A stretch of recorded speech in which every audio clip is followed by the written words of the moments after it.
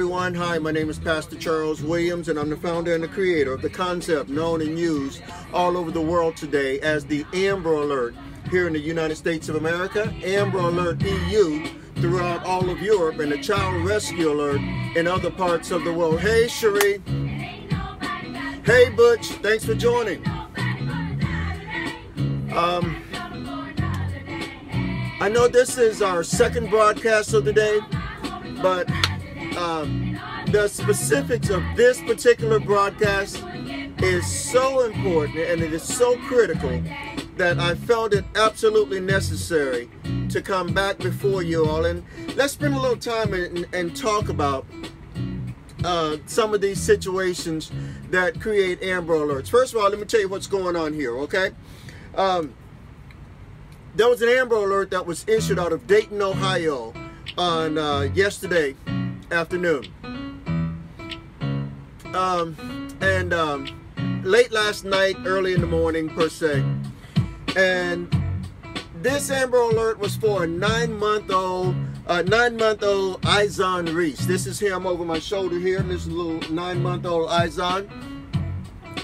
And as Izon went missing, well, first of all, let me tell you, the case has been resolved, and little 9-month-old Izon Reese, he has been found, and he has been found safe. Okay, he has been found, and he has been found safe. There in Dayton, he was found about, he's probably found about maybe less than 15 minutes from where he was taken. But it's the specifics of this case that are so disturbing. The suspect that was wanted in connection with this particular Amber Alert was a 15-year-old girl. Okay?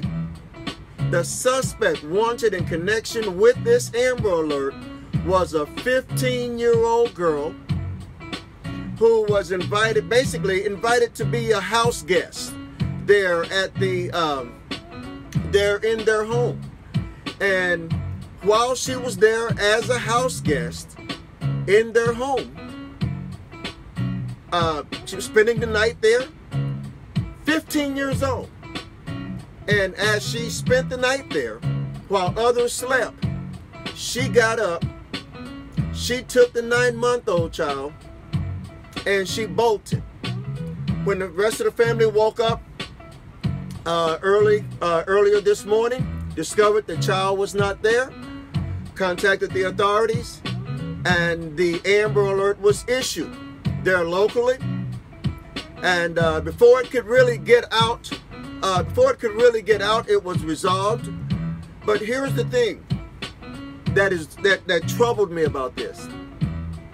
When this 15-year-old girl was found with this child, okay, she put up a fight as though the child was hers.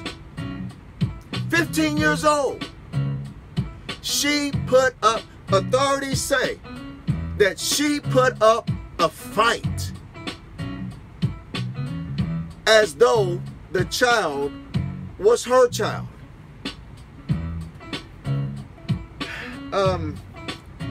You know, most of this report I was good with. But when I saw the fact that this girl was 15 years old, and then when confronted by the authorities, most people give up. But when this girl was confronted by the authorities, she didn't give up.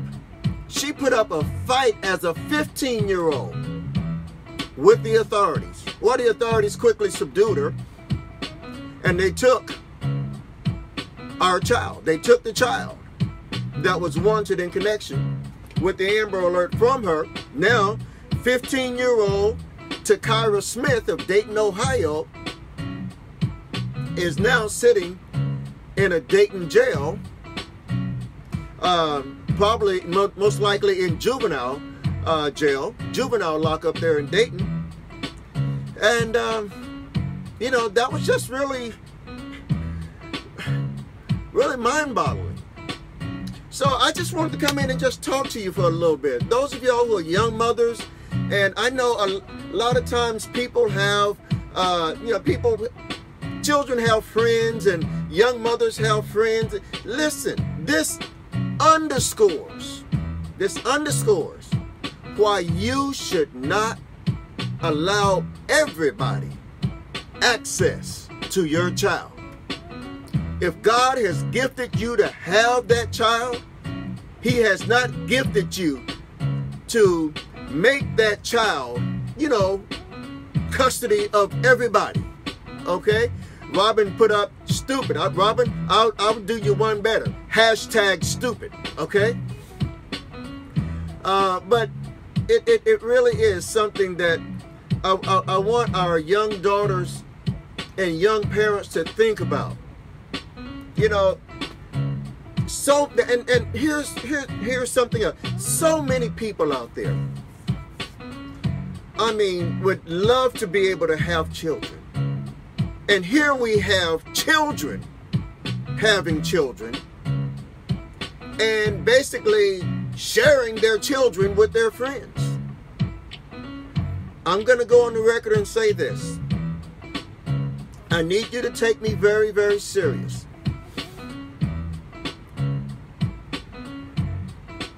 If you continue to share your children with everybody, you run the high risk and the high likelihood of one time not finding your children or not getting your children back. You're just a share away from leaving your children with a friend while you go to the store for a pack of cigarettes, and you come back and that friend and your child are gone. I know we've looked for children under that scenario. Okay? So, do a background check on your friends. Make sure that the person that you let up into your house is not a predator or has some type of past that would raise concern concerning this. And y'all, we live in a time to where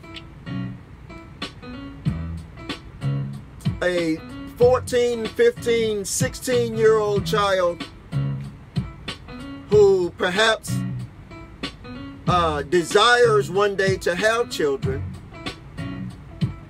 and rather than go through the process of having children, they'll just simply, like this girl did, just simply take somebody else's child and try to pass that child off as though it was her child. And I think the thing that's disconcerting about all of this to me is that this child, this 15-year-old girl who abducted this child, 15-year-old Takira Smith. Listen, I know she's a juvenile, but look, if you're 15 years old and you're bold and bad enough to steal a child, we're bold and bad enough to call your name, okay? I'm not going to hide you, okay? But this girl, this 15-year-old girl who abducted this child right here, when she was found, this girl put up a fight with officers, okay?